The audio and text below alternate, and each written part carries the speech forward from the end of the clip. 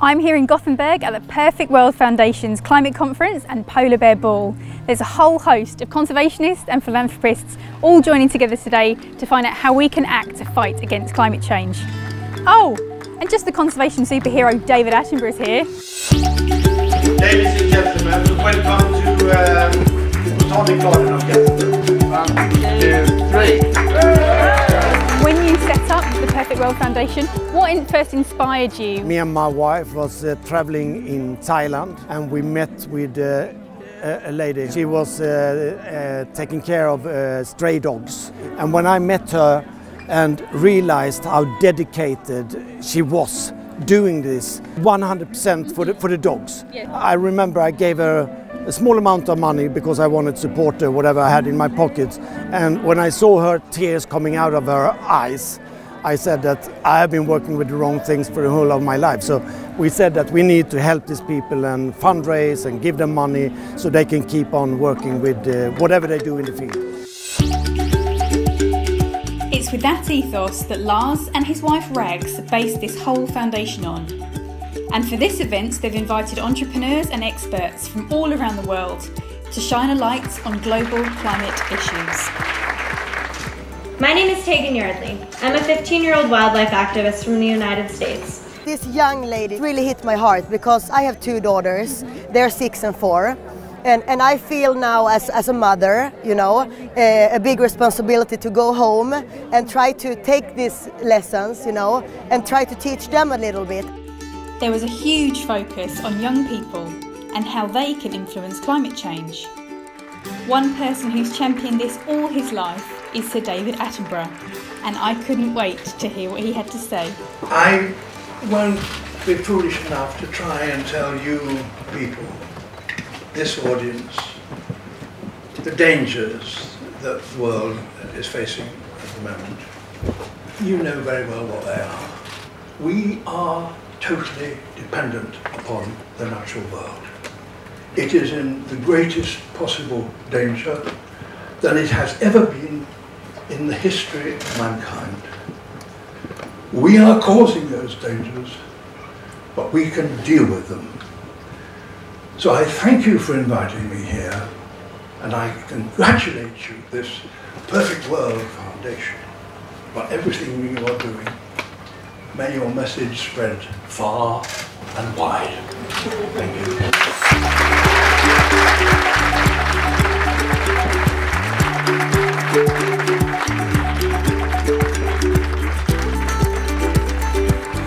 I literally can't believe I was just in the same room as David Attenborough. That man can hold an audience. He had no visual cues, no films. We were all just captured in what he was saying. David Attenborough in Sweden, in Gothenburg, in the Botanical Garden is absolutely fantastic. Today we're going to plant a very unique tree. So we have waiting for this moment not only to have Sir David here, but also to plant this tree. Other side there. There we go. Thank you. Thank you very much. It's a great privilege. For anyone that don't realize why we are planting this tree, it's because it's included in a campaign for the Perfect World Foundation to plant 1 million trees to reduce CO2 emissions. The honey from the garden. It's yours. Yum. So guys, are you happy now? Yeah, fantastic. So we've had a quick outfit change and we're now here at the Polar Bear Ball. We had the climate conference earlier where lots of big ideas were discussed, and now we're hoping to raise some money in order to action some of those projects. So Rags, huge congratulations about the Polar Bear Ball. Everyone's looking lovely, the set looks fantastic. Could you just speak a bit about what's important tonight and who you're awarding tonight? Yeah, we are awarding Sir David Attenborough. And of course he's like a legend for all of us. So we are so happy that he's in Gothenburg. And he gets the award because we want to give the award to someone that really reaches a lot of people. Before the dinner and the awards ceremony, I managed to catch up with some of the speakers from the day's event, including Nobel Prize winner Dr. Pachauri, who told me about one of his most important programs. We have launched something called the POP movement, Protect Our Planet, which is focusing on the youth of the world. And they have to start in their schools, colleges and universities and make these models of sustainable development. If you look at every major revolution in this world, It has been driven by the youth and the involvement of the youth. You're an absolute inspiration. Your speech today was phenomenal. Thank and you you. addressed the UN at the age of 13. Thank you. If other young people would like to get involved in conservation, how can they follow suit? I think that they can educate themselves and educate others. Young people's voices are so important in this day and age. People will listen if young people speak up. What initially got you interested in wildlife and charitable foundations? Well, I've been running my charity since 2001 as a dog and cat rescue. And then as I started to transition, I just knew I wanted to help more animals in a much bigger way, and I didn't know what that was like yet until I was paying attention to social media and I realized there was a poaching crisis and there were animals that were now endangered and at risk of losing them in our lifetime. So it was actually one poaching video that flipped a switch in me and changed everything and got me interested in going to Africa and therefore moving to Africa. With social media and ecotourism playing such a big role in awareness nowadays, when I had my few minutes with Sir David Attenborough, I had to ask him his thoughts on the topic. Fantastic to have you here in Gothenburg. Thank you very much. Do you think that responsible ecotourism can be used as a positive tool for conservation? No question about that. Of course it can. There wouldn't be any animals in the Galapagos if it wasn't for ecotourism. The mountain gorillas of Rwanda have been saved through ecotourism.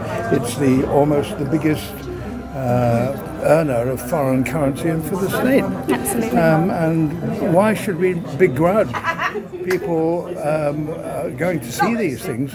They're part of all humanity's inheritance. With a knowledge and mentality like that, it's no wonder this man gets standing ovations everywhere he goes.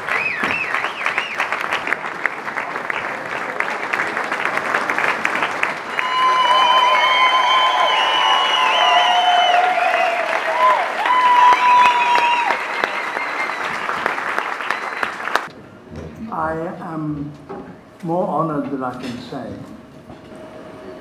In my lifetime, when I started making animal films in 1954, a long time ago, we thought the world was fine.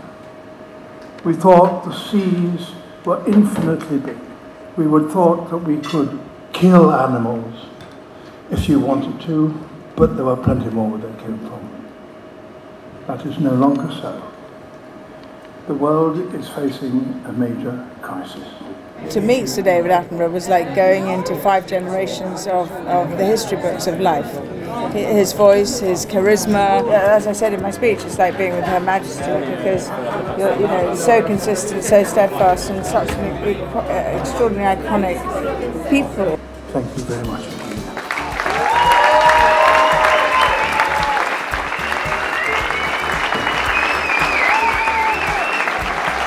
The Polar Bear Ball has been a phenomenal event. We've heard about some really important issues. I've got to meet my lifelong hero. We've had fantastic entertainment and we've raised hundreds of thousands of pounds for conservation issues worldwide. Lars and Rags are just 2 individuals and their ambitions have created everything that's happened today. What can you do as an individual to save our planet?